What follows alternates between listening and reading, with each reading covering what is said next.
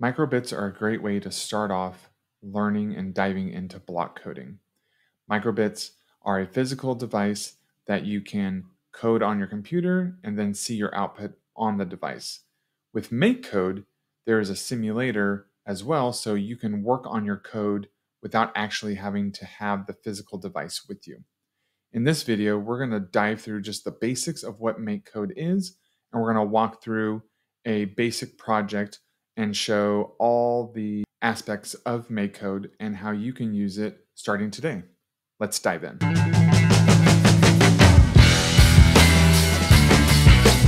All right, to begin with, we are going to head over to makecode.microbit.org. Once there, you will see this website. At the top, you will see your projects. Next, you will see tutorials. Underneath that, you will see tutorials for the new version, the V2 microbits. You'll see some videos on some live coding, some games, and so on. So what we're going to do is we're going to first start by signing in. Choose your method of how you would like to sign in. I'm going to choose login with Google. All right, we are logged in. Currently, I don't have any projects, but being logged in means that my projects will be saved so I can come back to them and I can work on them after I've finished a particular session. So what we're going to do is we're going to start off with our first tutorial, and we're going to look at the flashing hearts tutorial. And once you click on the flashing heart, you can play a video lesson, and then you can also choose how you want to start coding. We're going to use block coding.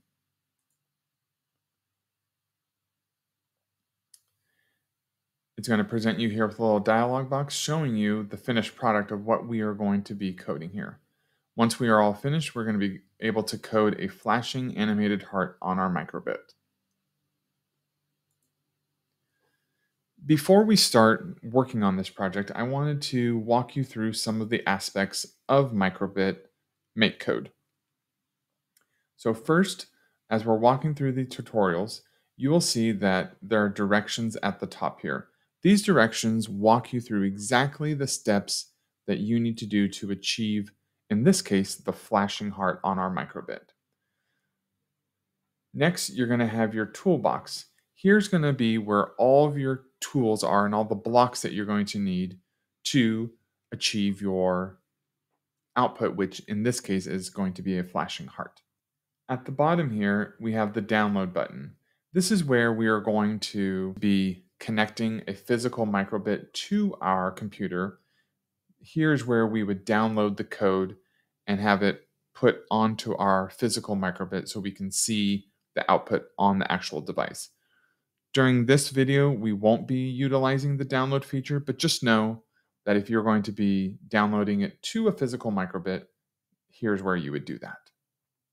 All right, and finally, we have our simulator microbit up here. This allows us to, as we are coding, we can test our code, and then it's going to show up here so we can see if what we are coding over here is actually producing the results that we are looking for. All right, let's dive in and let's start beginning our code here. So our directions say to click on the basic category in the toolbox, drag the Show LED block into the Forever block. Then in the Show LED block, click on the squares to draw a heart design. So here we have our Forever block. That just means it's going to be a continuous loop. So whatever type of tools or blocks that we put inside here are just going to continuously loop over and over again until we put some type of code in there to tell it to stop or to do something else. So our directions say to click on the basic category and to drag over a Show LED. So I'm going to take this, I'm going to click and hold, and I'm going to drag, and you'll notice that if I put it outside the Forever block, it's yellowed out because it's not connected to any other block here. It doesn't know what to do with it. So I'm going to drag this over, and you'll notice here that in the Forever block, you have the yellow lines where it's going to kind of click into place. And so next it says in the Show LED to click on the squares to draw a heart design. So I'm going to go ahead and I'm going to draw a heart. Now notice, as I'm doing this, check out my simulator over here. It's processing, and there we go. This is my code. This is what it would look like if I had an actual microbit with me. All right, that is the first step. Let's continue on to our next step. Step 2 tells us to drag another show LED block. So just like from our last directions, and if you need to go back, you can choose these arrows to go back and forth. We're going to click on the basic. We're going to do show LED, and we're going to drag them underneath here. Okay, so drag another show LED block underneath. And now look, our heart is flashing because this is a forever loop. So it's telling the microbit continuously show a heart, don't show a heart, show a heart, don't show a heart.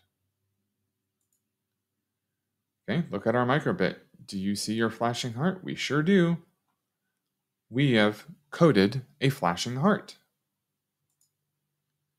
So here on our final step, if we had a physical microbit, we would click download and we would download this to the physical microbit and have it show this flashing heart on our actual microbit. Finally, it tells us that we can go further by adding more show LED blocks to create a longer animation.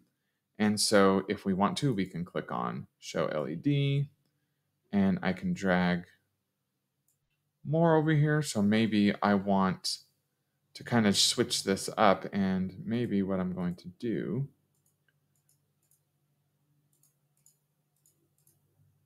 is I'm going to have my heart fill up. So I'm going to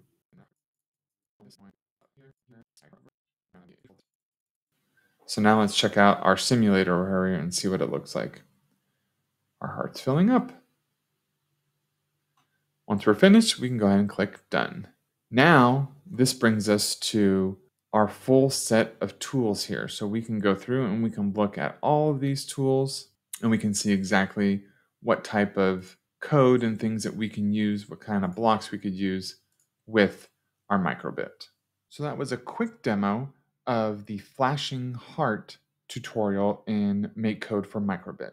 Be on the lookout for more tutorials on Makecode for Microbit as we walk through some of the other tutorials and look at some of the other lessons in Makecode. If you have any questions, please feel free to leave them in the comment section below, and I'll catch you in the next video.